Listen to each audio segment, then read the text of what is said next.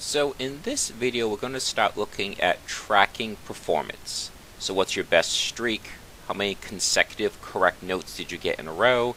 Things like that. And in addition to tracking that, we then are going to have some kind of visual feedback to let you know that you're doing good. So in this case we're going to have a particle system made of sparkles, and the sparkles will activate when you do well, and then when you do better, then even fireworks will appear in the background, so you're getting all this kind of visual stimuli letting you know that you're doing good. Another version of that would be to say maybe have animated people, the audience, and that as you do better, you know, maybe they start becoming more active and things like that. So let's first make the particle system. So this is simply an image that I imported. You just dragged and dropped from an external folder. I simply drew it in Anime Studio Pro. So rather than using the default particle, which I'll get into in a moment, we're going to use this so it actually looks like a star. It needs to be a texture type sprite 2D in UI. And I think that's the only change I've made to it, because when you're in the 3D environment it will default to, I believe, a texture, so you just need to choose Sprite 2D in UI. Second, let's go ahead and let's turn this into a material, because right now this is just an image. We need to actually make a material. So right click, create material, click on albedo, click on the sparkle,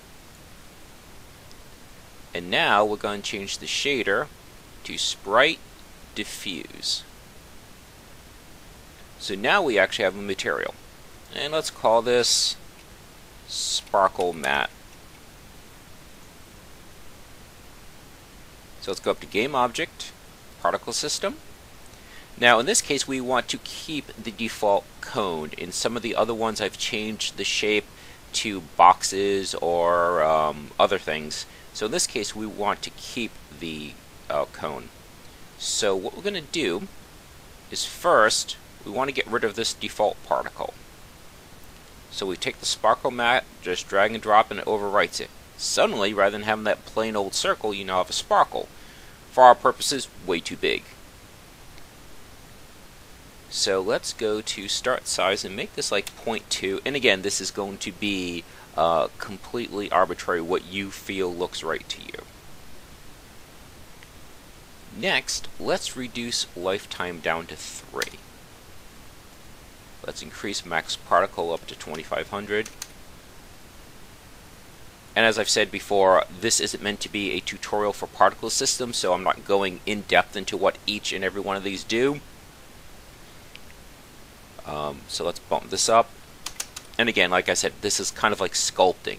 You have to decide what looks right to you, and just little by little tweak it until you get the effect that you want. It's probably a bit excessive. So let's do 360. Now, something that we haven't done in the other particle systems recently is rotation over lifetime. Rather than just having these come out, you can actually have them rotate. Now I haven't done that before because the other ones use the default particle, which is a circle. A circle rotating isn't really noticeable because it's circular. So if you do this, let's make it like 370. It's subtle, but they are indeed rotating now. So now let's add something else we haven't done in the other videos recently, and that's gravity modifier. That is, over time gravity will pull these particles down, so depending on how much you apply depends how quickly it gets pulled down. In this case it's going to create like a fountain effect. So if you're looking to create like a water fountain, you could do this as well. And there you go, see, gravity's pulling it down, and now you can really see the fact that they are circular, that they are rotating. So let's now go to shape, and we're just going to pull this in so it's not quite so wide, and we're also going to shrink the base as well. Probably a little bit, now that we've done that, since there's less volume, Now it looks a little bit too crowded, so now we can change this back down to, like, say 275. And maybe this size is a little bit too big as well. Let's do like 0.15. Okay, so now at a certain point you have to actually start watching it in the game itself to see if it actually looks right.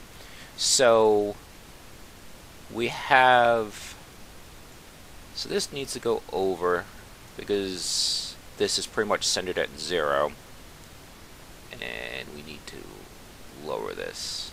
Alright, see how that looks. Okay, so it still needs to be lowered more.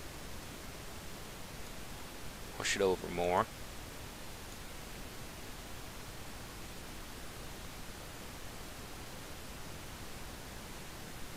I think that's a little bit obtrusive though, so let's shrink the bottom a little bit.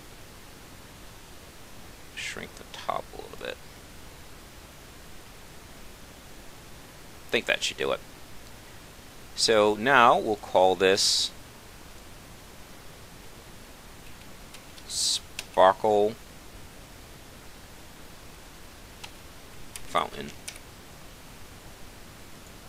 Take that, turn it to a prefab, delete. So now you have that Sparkle Fountain that you can instantiate at will. So why would we want to do this? Well, we would want to do this, as I mentioned, to be like a feedback, as a reward to the player, saying, okay, you're doing really great. Just like at concerts, there's fireworks and sparkles and things like that.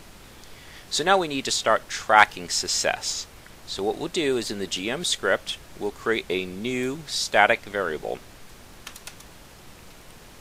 The static variables are variables that are accessible throughout the entire application. So public static, and we'll call this call it win streak, and it'll start as 0. Oops.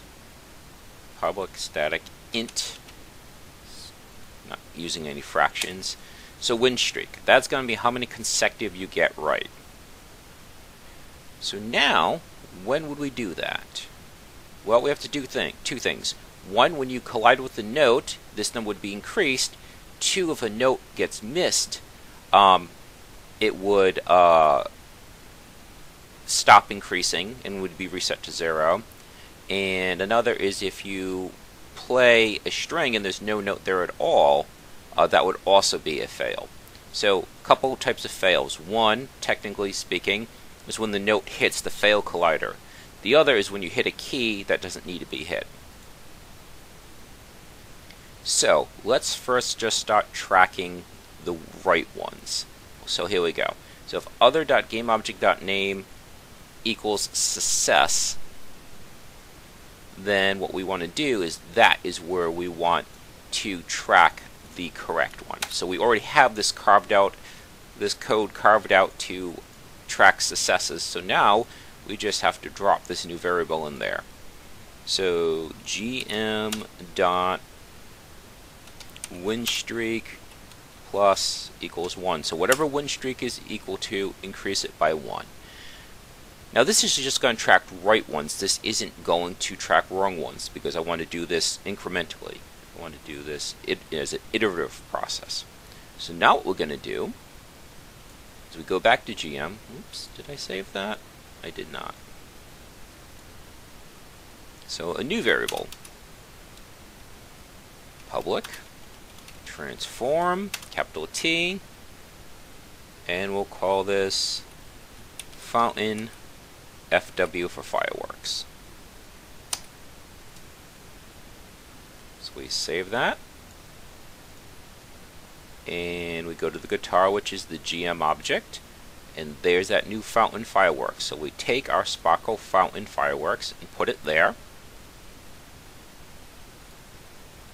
So now the guitar object is aware of the fountain fireworks. So now it can do things such as instantiate it.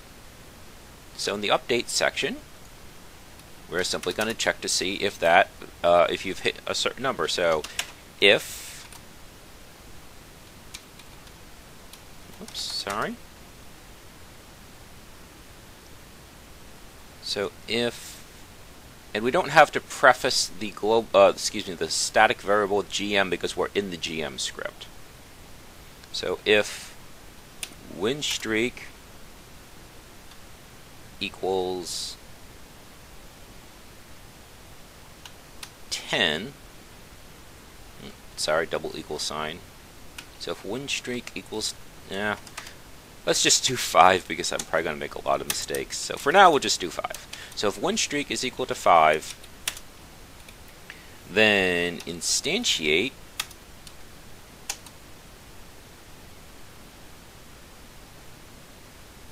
that new object. So fountain fireworks. So what is being instantiated, where it's being instantiated, and the fireworks we said is going to be instantiated at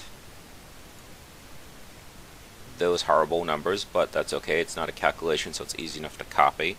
So negative 3.73, and it's not exact. If you wanted to like nudge it over and make it like negative 4 by negative 0.5, it's not the end of the world.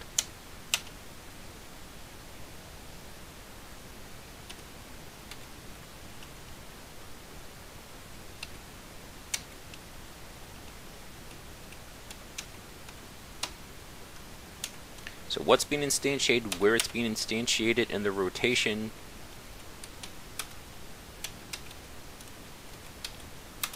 You want the fountain's own rotation. Now the problem with this is this gets run with every single frame. So that means as long as this is this is going to be instantiated over and over again. Now the game moves pretty quickly, so you're going to, win streak is either going to drop back down to 0 or go up to 6, 7, 8 pretty quickly, but there are still multiple frames, which means you only want this to happen once. So you have to create another variable. So public string fountain spawn, and we'll start as no. So it has not been spawned. It has not been instantiated.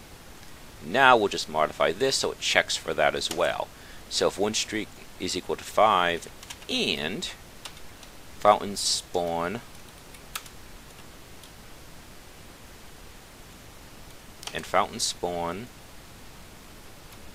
equals n, so it has not been spawned yet. And now in here is where you change it to yes. So by default, fountain has not been spawned. So when this reaches 5, this should still be at spawn no. We change spawn to yes. We instantiate, and it only gets instantiated once because this is now no longer true. I think that should do it. Oops, got an error. Oh, I missed an equal sign. I always do that.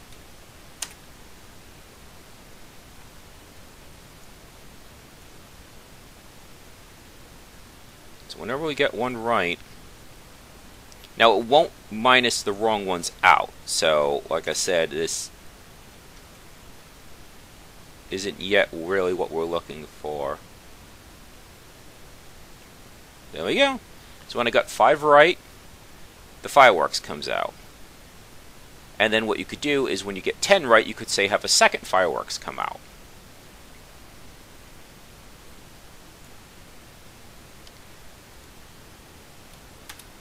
So how would we do that?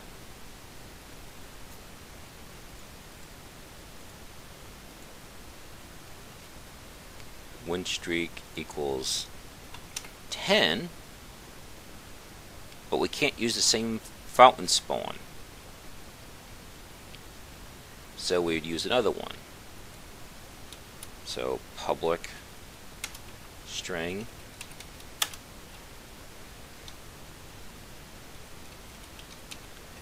So if I'd thought this out a little bit better, I would have used slightly different naming, so let's backtrack. This will be fountain spawn L, and this will be fountain spawn R. Just make sure that when you make a change like that, you go back to wherever that's being used.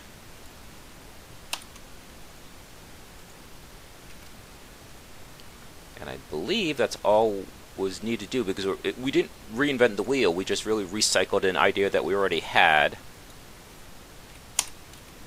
So make sure you've changed all the fountain spawn variables. So fountain spawn L, L, R, R. If win streak equals 10, that equals no, that equals no. Oh, I know what I did wrong. I didn't move this over. So just have to move this over horizontally. So maybe 6?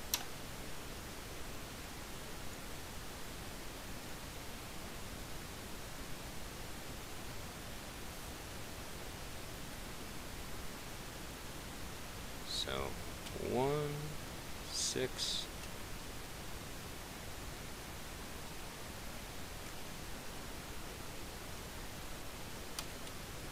There we go. So if I go back and watch the video, it probably was evident that the second one spawned on top of this. Now that's too far over, so this is just a matter of tweaking.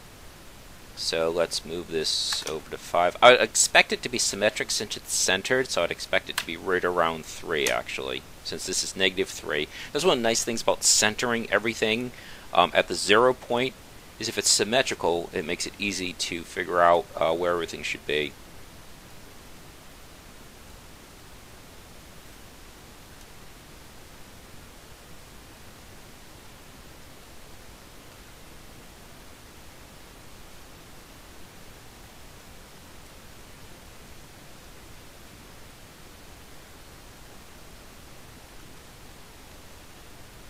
Okay. I think that should about do it.